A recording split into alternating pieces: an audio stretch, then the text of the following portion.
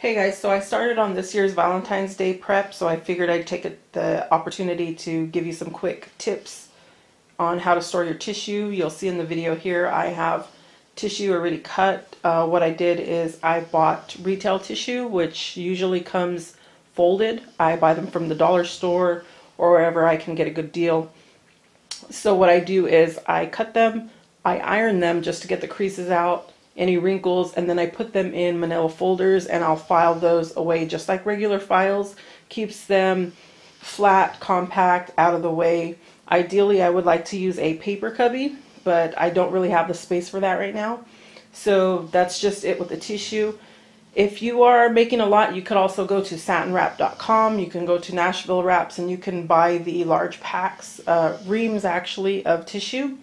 They tend to be a little bit more and I don't use that much, so I don't go that route. Hopefully one day I will sell enough to where I can buy reams, but this is what I'm doing now. As for my balloons, you will see in the video bottom right corner I have the zebra foil balloons. For those I just try to store them flat in a box.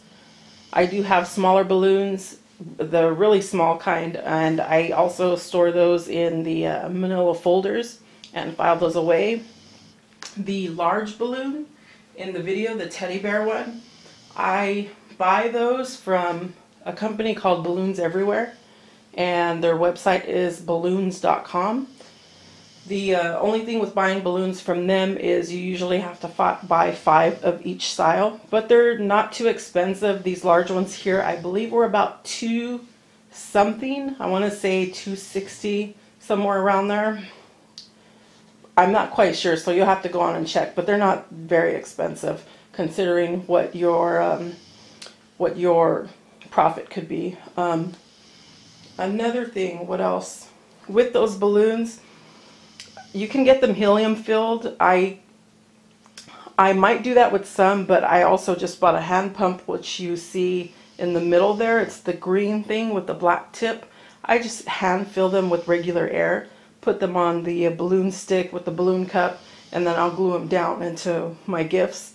That just makes it simple, cheap. You don't have to worry about helium. Helium's nice, but not all of us have a tank.